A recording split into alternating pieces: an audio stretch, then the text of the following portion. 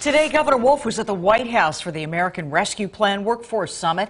He was with the Vice President for the half-day summit.